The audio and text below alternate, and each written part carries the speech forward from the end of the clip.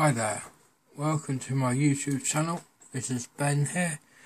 I'm going to do a short tutorial on how to solve the Samsung problem when it says MTP device driver failed and there seems to be no way around it other than the way that I have figured out. I think I figured it out anyway. It seems to work on my Windows 7 computer. It basically happens when you attach your phone to your computer in order to transfer files and videos and pictures, etc. All of that kind of thing, import and exporting. What you want to do when you get that message is go to Start. Write Regedit, Regedit. Press enter. You'll get a box saying yes or no. Press yes, and there you see Regedit. Then you want to go to edit and find, and you want to write wud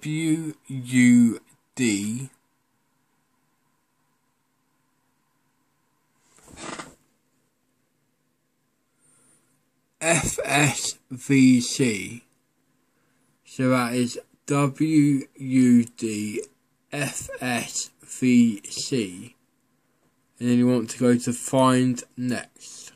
This might take a few moments, but hopefully it will scan your whole registry and find this registry entry, registry key as they're called.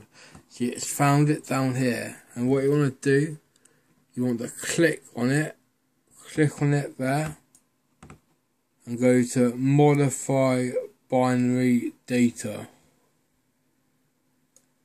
Right. In fact, you don't need to edit the binary data. You want to edit the data value, so you want to put 2 in there. So put 2 in there, 2, and then press OK. Then you can close this down, and that's the job done. You can reboot your computer, and then when you attach your mobile phone, I'll attach my mobile phone, it should recognise it.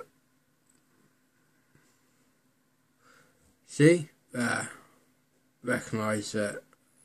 No more of this missing driver, MTP driver. Right. I hope this has helped you.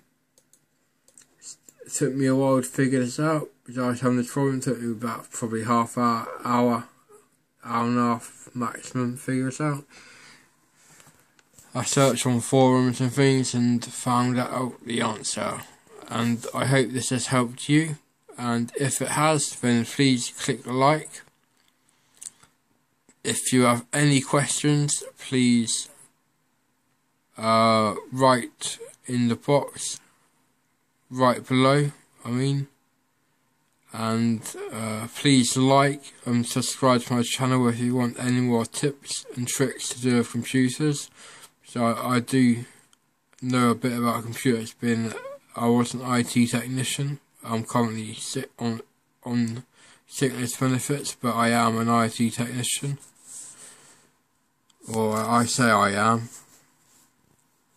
because that's my trade, and that's how I learn how to do these things.